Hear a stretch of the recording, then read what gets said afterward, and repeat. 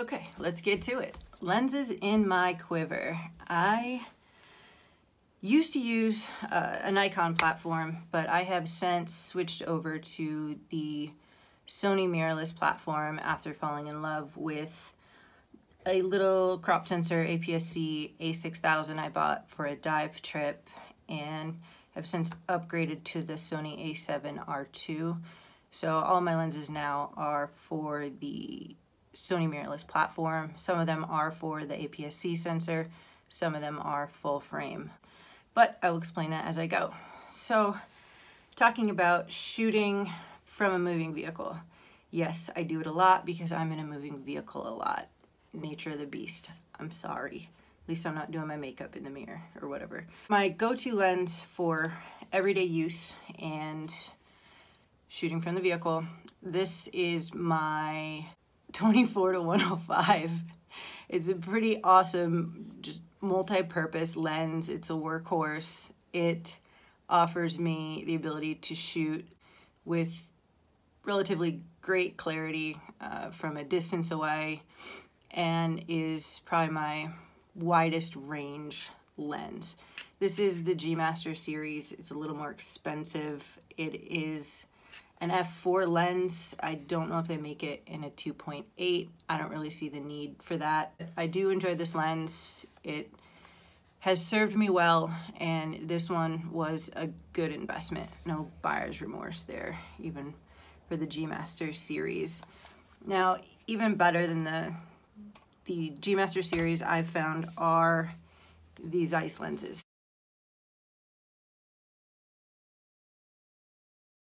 Of course, I'd like Zeiss lenses because they're super fucking expensive, but they are rad. They're so clear, they're so fast. There's never an issue with Zeiss lenses. If I could afford the whole gamut of them, I would have them. They're awesome for any platform. This is probably my most widely used Zeiss lens. This is a 16-35, also an f4, but this sucker is so clear. Assuming we'll go where I would like to go in the helicopter at an altitude I'd like to be at, this is the first lens I will put on my A7R2. I absolutely love it. It takes gorgeous pictures. It is a solid lens, and it was definitely worth whatever small fortune I paid for it. So, getting wider, and this is an f2, so going a little faster now. Next step, this is another Zeiss, yay. This is my 25mm f2. It's a fixed prime, so you can't zoom in or out. You get what you get. You get 25mm, so it's awesome for landscape, for wide angle photos.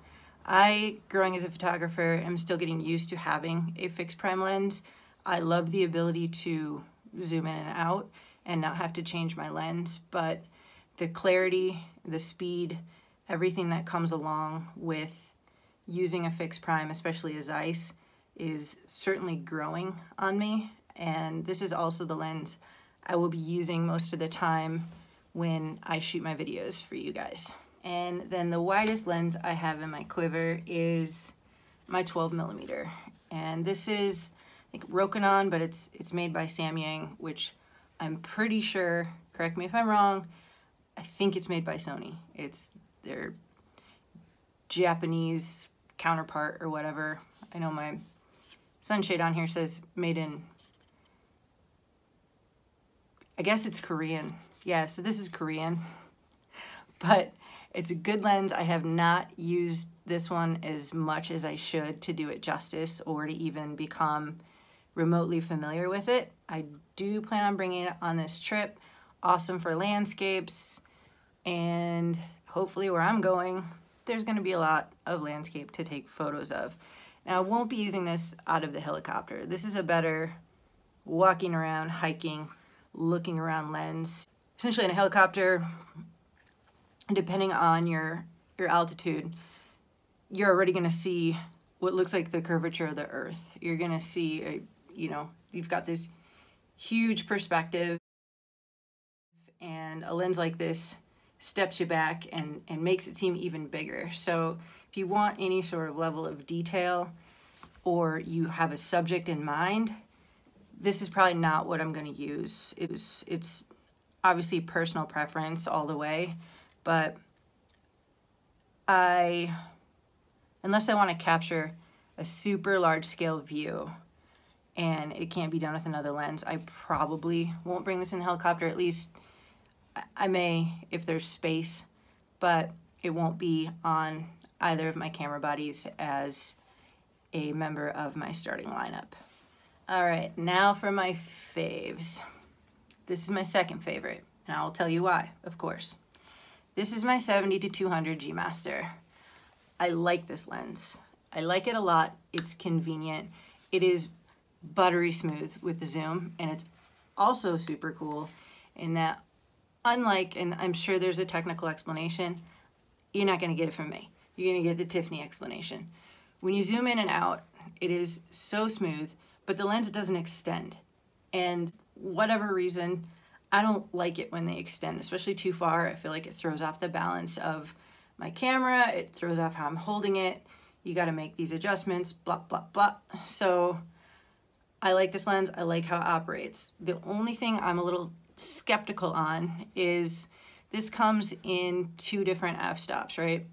It comes in f4, which this is, and it comes in a 2.8. And some proponents of the 2.8 say, hands down, that's the professional lens. 2.8. Some people really love it. Some people swear that it makes all the difference in the world. I researched and researched and researched, and since there's more than $1,000 difference between the f4 and the f2.8, I really wanted to be sure that it was worth the investment.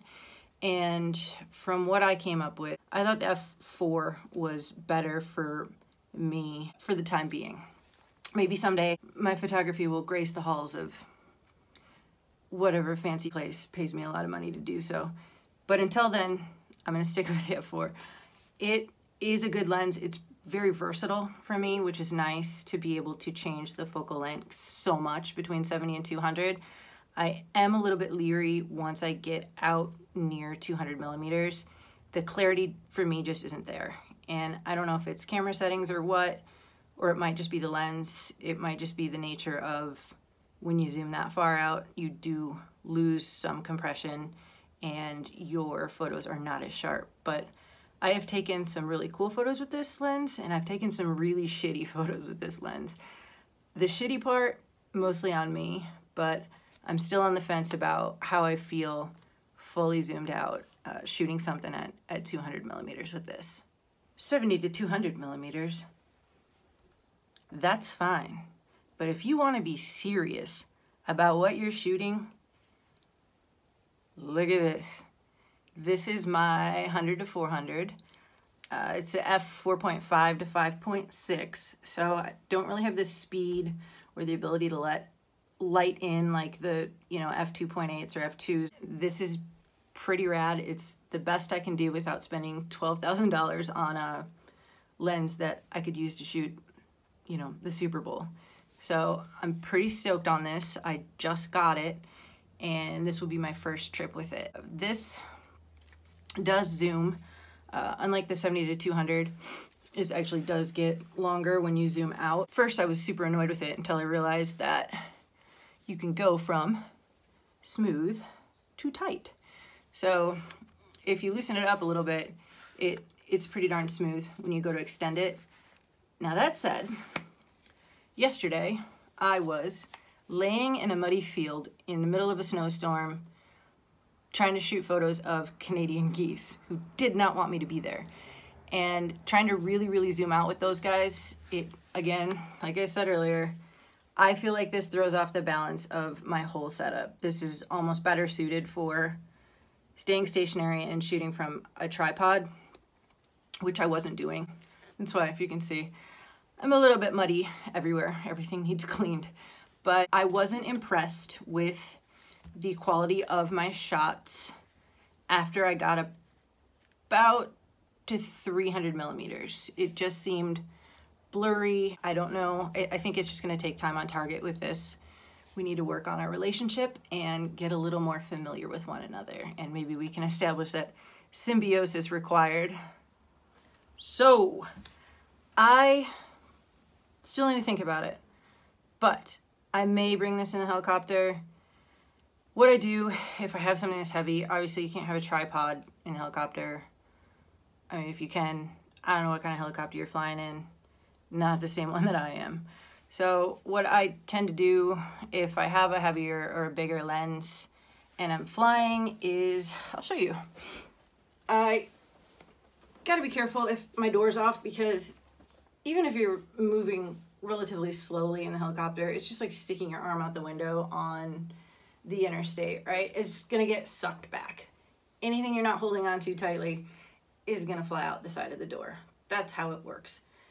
So that said, you don't want to even catch a portion of your lens outside of the door, although I get very close to doing so very tightly. But when I'm shooting and I have a heavy lens, I just bring my feet up in my seat on the helicopter and I'm gonna fall out of my fucking chair. That's what I'm gonna do. Don't do that in the helicopter. I just end up putting my knees up and balancing it on my knee.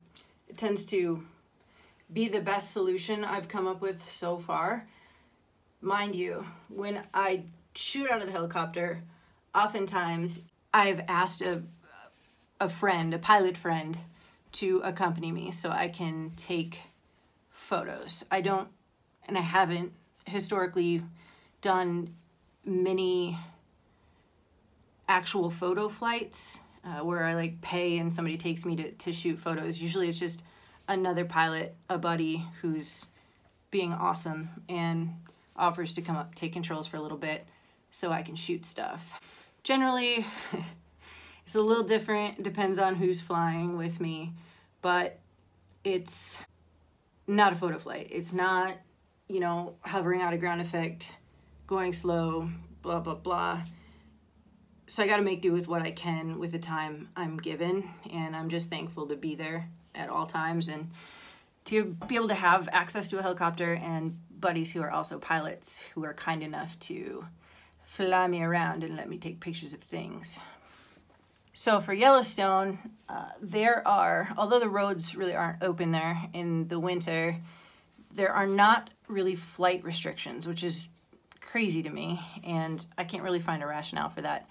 It is suggested that we stay 2,000 feet above the park, which is crazy. That's also the height we do our emergency procedures practice from when we kill the engine and enter an auto rotation. It's generally around 2,000 feet. It gives you a lot of room to work and to fix things, and that's a pretty tall order to stay that high above the park. But that said, it is a suggestion, similar to a stop sign, right? And so 2,000 feet above ground level AGL is at this point a suggestion, similar to a stop sign. So hopefully we will not have to stay that high in the air. I would like to be a lot lower. Only restriction, and this is across the board, is you can't land. Obviously, you can't land in a national park, barring exigent circumstances. But even with private property, we can't just roll up and land wherever we want to. We've got to get permission from the landowner. So when I fly to get breakfast burritos from Sonic, the place where I land is an adjacent parking lot. We have permission from the property owner to park there, and the R44 fits really cutely in the parking spaces. So won't be landing, but also not regulated to altitude. It will be terrain, climate, everything dependent. So that is a long-winded way of saying, I don't know if me and my new boyfriend are gonna shoot from the heli or not. I would prefer not to have to extend out to 400 millimeters, just for clarity's sake. But I can assure you that it will be in my bag and it will be available to me should I feel like I need it.